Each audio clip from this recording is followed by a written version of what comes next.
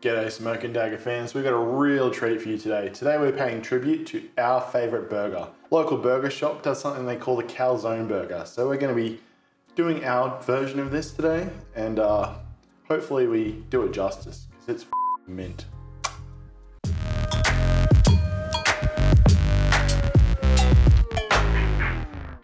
Alright folks, let's build this burger. First of all, you're going to need some burger mince. We've got some pre-made, but feel free to mince your own up. Once you've got that, grab yourself a ring, much like this, for shaping the mince. Slap your meat in. The harder the better. Harder! Harder! We want to keep this first layer approximately 1 centimetre. So you can see here, I've taken some meat out and pressed that in. Once we've got that shape, it's time to add some filling.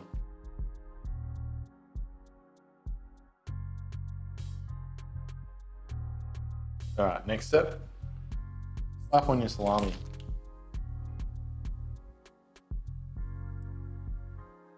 Then crumple some feta. Crumple or crumble? And then crumble some feta. Then we're going to chuck in some red peppers. You'll also find that they feature in the original sauce. Finally, because you can never have too much cheese, let's chuck some more cheese on top. We're just using a simple cheddar today, but use any cheese of choice. Once you got that ready, grab some more meat, and then we're just going to form that over the top. Obviously it doesn't look as good as the pros, but for a first time, that'll do. Alright folks, now we have this formed.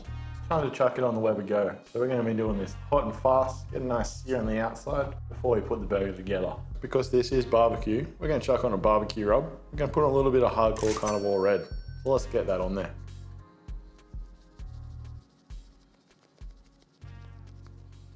Lovely.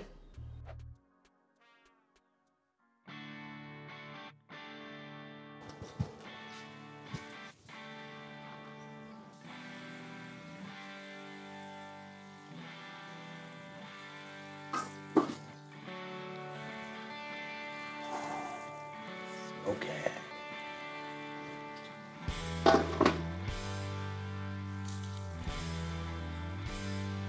We're just going to move these off the cooler side now so they can finish cooking inside.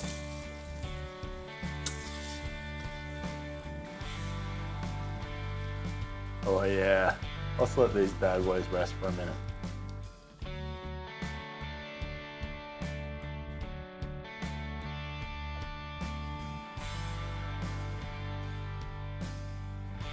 We've grilled our burger patties. Now comes for the art piece. We're going to put these together. Grab your bun, chop her in half. First layer of sauce. We're going to use a spicy peri-peri mayo. This isn't authentic, but that's what we got laying around. Sounds like me on the toilet this morning. Then we're going to add our salad layer. Start with some lettuce. Then some tomato. And then finally, we're going to add some onion. Basically feels like I'm eating health food at this point. Next up, we're going to add the patty. Gently place that on top. Actually caress it. Look at that. We're going to add our second layer of sauce. So hit it with that spicy peri-peri mayo again. And then we're going to use some smoky chipotle. Traditionally, they would have used a avjar sauce, which is made out of peppers. Sorry if the pronunciation is really bad there. We didn't have that available, so we're just going to use some of this instead. Once you got all that on, it's time to put the top on. Look at that, lovely.